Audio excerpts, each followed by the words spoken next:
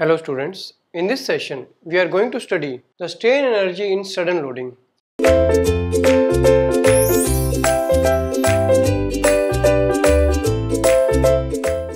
When the load is applied suddenly on a bar, what is the strain energy stored and what are the stresses developed in the material, right? Our aim is to find out the stress using the strain energy equation, right?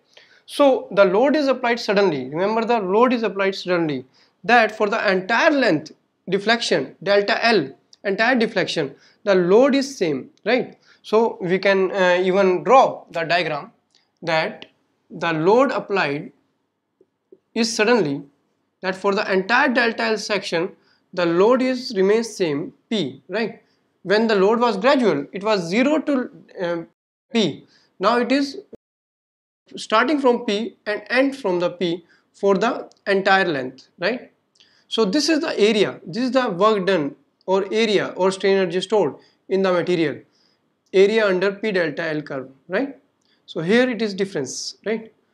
So this is the work done or strain energy stored in the material, right? That is P delta L, right? So what is the strain energy stored in the material? So strain energy stored, or you can say work done by load, which is suddenly applied load, work done by load, that is equal to load multiplied by deflection, because load is same throughout the deflection. So that is load multiplied by the deflection, P delta L, right? And we know the strain energy stored is given by sigma square upon 2E multiplied by the volume. This equation we know that this equation is valid for every type of stress available, right? So these two equations are same. This is the work done by the load, sudden load, and this is the strain energy stored in terms of stress. So this 1 and 2 are equal. So we can write that sigma square upon 2E, and what is volume? Volume is area into length, area multiplied by total length. So whatever is the area, it may be circular or square or rectangular. So whatever is the area multiplied by length is the volume. That will be equal to P delta L. And what is delta L? What is delta L? You know, delta L is given by sigma L upon E. This is the basic concept. Starting from the simple stresses, we know sigma L upon E. So here P delta L can be written as sigma L upon E. So sigma square upon 2E multiplied by volume can be written as P times sigma L upon E. Here something will cancel out. What will cancel out? Sigma, 1 sigma will cancel out, L is cancelled out, E cancel.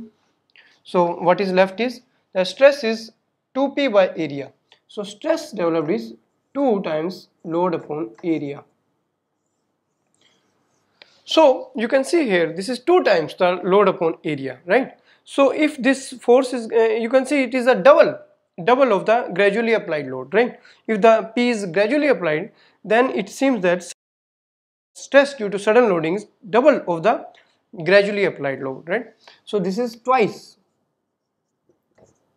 as that of gradually applied load. Gradually applied load, right? So this is how we can find out the stress, and use this equation, stress equation can be used in this equation to find out the total strain energy stored in the material, right? So this is the stress, and we have utilized the concept of strain energy to find out the stress in the material due to sudden loading, and this is the strain energy due to sudden loading. This equation can be used here to find out the strain energy.